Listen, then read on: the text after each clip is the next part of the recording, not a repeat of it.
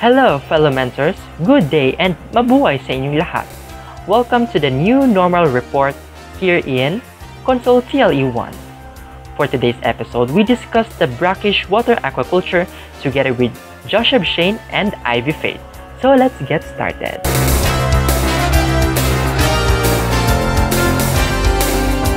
So let us first define what is meant by brackish water.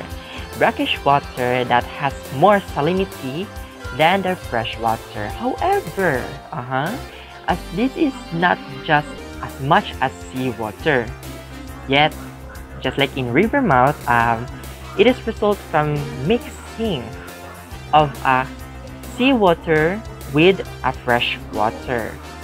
Now, as you can see the table here, we have the table of water salinity, which is it is based on dissolved salts in parts per thousand. Now we have here the fresh water, which is less than 0.5 salinity.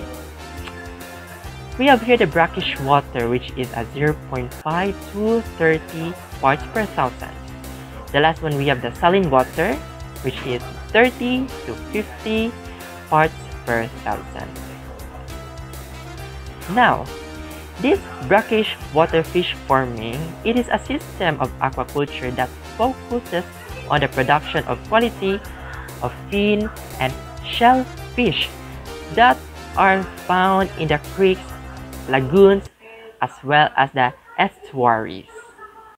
So we have here the three cultivable brackish water fin fishes species.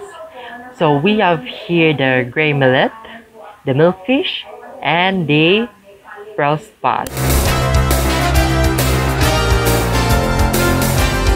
Hi everyone, I'm Faith Herrera. Our topic today is all about the aquaculture in Philippines, and we will also discuss of how the farmers culture the gray mullet or Mugelcephalus by its scientific name. Gray mullet has fast growth rate. Ibig sabihin, madali lang silang dumami, and it is also comparatively large size if we compare it to bangus and other cultured fish. Farmer first culture the gray mullet in fry-in fish farming. When you say fry-in fish farming, those are free-swimming fish undergo from first feeding or underdeveloped kind of fish. So sometimes referred as fingerlings, or generally they are fishes of small size, not sexually mature. So supposed to be those baby fishes must not put on the pond immediately. After a brief period of conditioning, the farmers can directly transfer it to a production pond. So if it transported long distance, it is advisable to them. After a brief period of conditioning, the farmers can directly transfer it to production pans. So if it transported long distance, it is advisable to them to condition for a day. One is the artificial propagation. It is the breeding of an animal by natural processes. But this time, we talk about the artificial one. Take note, gray mullets do not breed in confined waters, or it is a waterway 2 miles from the sea. So, when they lay eggs, rinse it with seawater, so the fertilized one are transferred to incubators. The appearance of gray mullet when they grow is like milkfish or bangus, but some farmers state that they are not incompatible kasi yung gray mullet, they are fast growth rate or madali nga silang dumami, while bangus is not. So, they are like collected around 400 grams in 4 months and estimated 200 grams in the end of the year. So, farmers like to culture gray mullet kasi mas makakabenta sila at syempre, mas marami mag-produce ang gray mullet.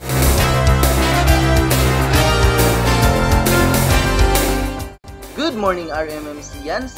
By the way, I am Joseph Shane R. Brack, and I am going to discuss the brackish water aquaculture. So, when we say brackish water aquaculture, also known as a coastal aquaculture, it is a rapidly expanding farming activity and plays an important role in the overall fisheries development effort in Bangladesh. Marine and estuarine shrimp, fish, and crabs are the form of products. In this morning, atin tatalakayin ang tamang pagpoproseso, pagpaparami at pagpapalaki ng milkfish or kilala natin sa tawag na pambansang isda ng Pilipinas, ang bangus. Also, bangus or milkfish is one of the most ideal fin fishes for farming in coastal area. feed mostly in filamentous algae from the bottom of the pond.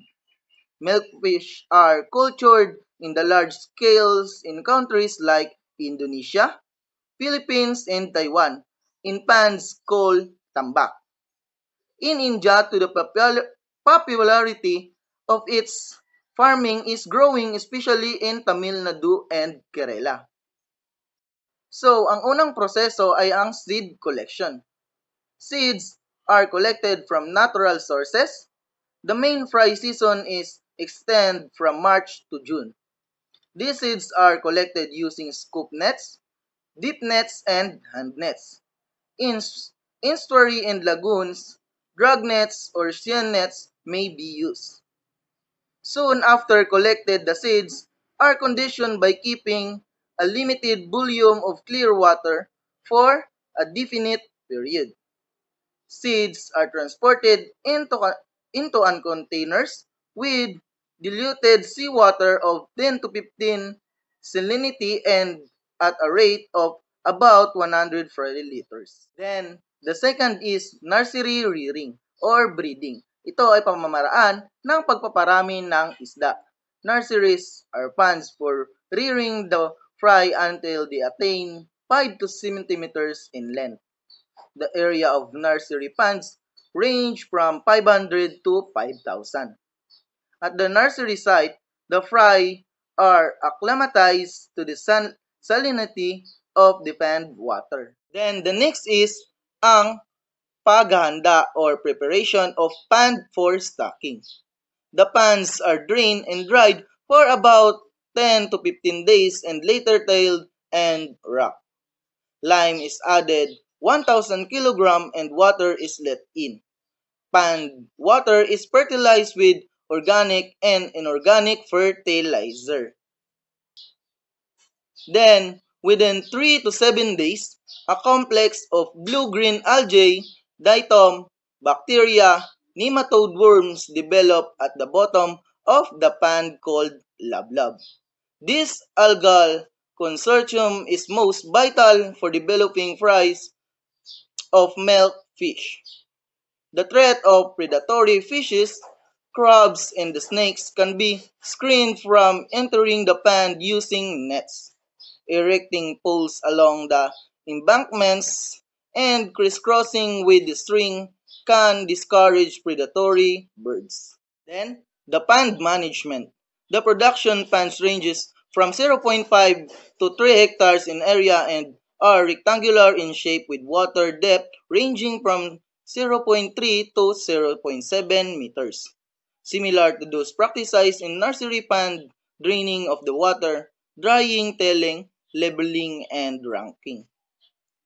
Manuring of fans is always carried out. Usually green manure is used, such as leaves and twigs of mangrove plants, rice straw, copra rice bran, oil cakes, pig manure, chicken manure, etc.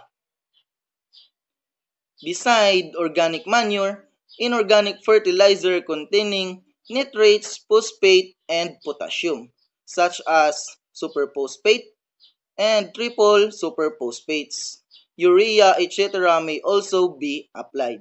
Within 2 weeks, the algal perophyton complex lab developments at the pond bottom.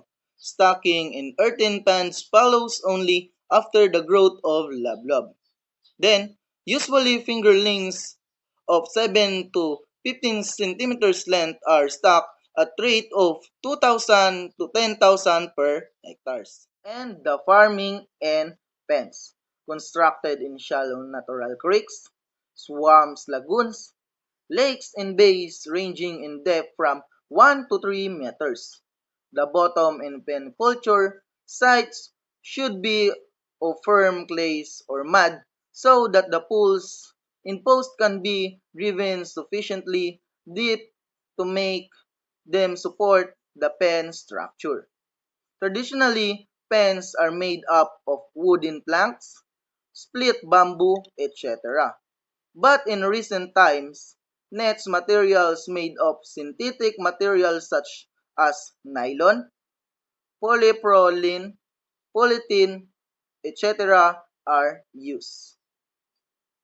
So, a part of the vertical net barrier is buried inside the mud or ground with the aid of foot rope and small weights. And also at the upper level, floats are provided. Fingerlings stack and usually feed upon the natural food and no artificial food is provided. Then, the last is harvesting. Milkfish or bangus has a higher growth rate in its first year in brackish water, during which it grows to a marketable size of 30 to 45 centimeters long and 300 to 800 in weight. During harvesting, the ponds is drained using pumps, while in the case of pens, the lowest tidal period is the best time for harvest.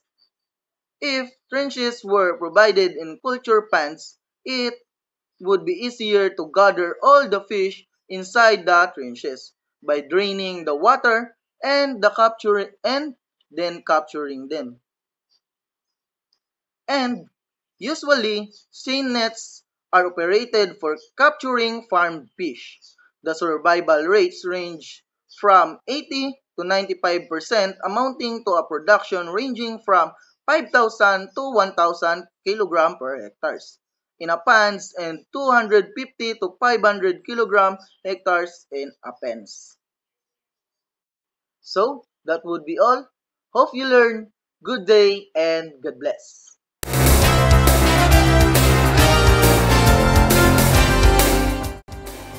So this is the pearl spot. In scientific name, we have the Atroplus ceratensis. Okay, so in cultured for pearl spot in both brackish water and freshwater environments. Though the growth process is slow, it is gradually processed or it is slow.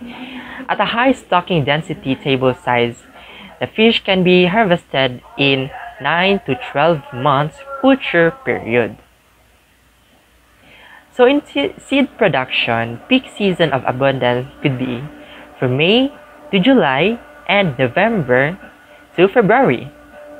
A simple method of seed collection is adopted, taking advantage of the tendency of the fish to congregate in large numbers for feeding on epiphytic growth. So in this method, twigs or branches are kept to submerge in the water a week ahead of a day of collection. So juveniles congregation rather for feeding trap using an encircling net or trap. However, the Philippine Bureau of Fisheries and Aquatic Resources, using the technique of environmental manipulation, has successfully demonstrated the hatchery seed production of pearl spot. So for pond preparation, okay, before letting in water, the ponds are drained and lime is applied at the rate of 300 kg per hectare.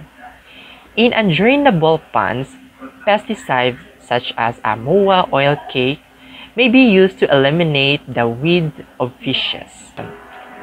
After a time gap for at least 10 to 15 days for the neutralization of the residual effect of the pesticide, the water is let in through the screens in order to avoid the entry of what we call unnecessary fishes. The pond is filled up onto the appropriate level for at least 1.2 meters and the cow dung applied at a rate of 1,500 kg per hectare for promoting plankton production. So for acclimation and stocking of breeders, the adult Atroplus or pearl spot for the weight range for at least 50 to 125 grams, it's procured from the wild or cultured ponds stocked at 5,000 per hectare. After 1 week of fertilization of the pond, disinfected by dipping in 1% commercial formalin and acclimatized. Additional breeders added from the second year onwards to compensate the natural mortality of breeders. The breeders' one stock will be normally viable for 3 years. So for provision of spawning surfaces, in the natural environment, the fish attaches its eggs to submerged substrate like stones, aquatic plants, and etc. As prepared pond may not have such a natural spawning surfaces, materials like palmyra leaves tied in bunches to fix a false coconut leaf, petioles or coconut husk, or pieces of asbestos sheets have to be provided in the ponds. Now, for feeding, the feeding of the breeders has to be initiated within 3 to 4 days after stocking ground nut of oil cake for at least 40% plus the rice bran for 45% plus the fish meal for at least a 15% another plus vitamins and minerals which is mixed together at 2.5 kg per 100 kg per feed. So to supply daily, either it is a pelleted or in a dough form supplied in feeding trays to kept at the bottom of the pond. So the feeding trays should be examined daily and cleaned outside the pond. So you have here the quantity of feed can be reduced whenever leftover feed is present in the trays to avoid wastage and water pollution. So the presence of hatchlings indicates that the pond is to be manured with a cow dung for at 500 kg per hectare for the production of plankton which forms the food for the hatchlings. Once the first spot grow, it is suitable for culture in confined fresh and brackish water. The culture of pearl spot is more economical under polyculture system, especially together with milkfish and gray mullet, than under monoculture. The fish can attain a marketable size of 120 to 150 grams over a period for 8 to 10 months. Though growth rate is relatively slow and high stocking density with low input management can yield optimum production. Pearl spot it is a herbivorous fish and it is also a polyculture. Pearl spot farming could be adapted to any scale integrating with other occupations like poultry farming. The poultry droppings from a good manure for natural food production in the culture ponds. Breeding occurs within 30 to 40 days of introduction of the brooders. Harvesting is usually undertaken by draining the water from the ponds and operating a seine net, cast net, or a drag net for capturing the fish.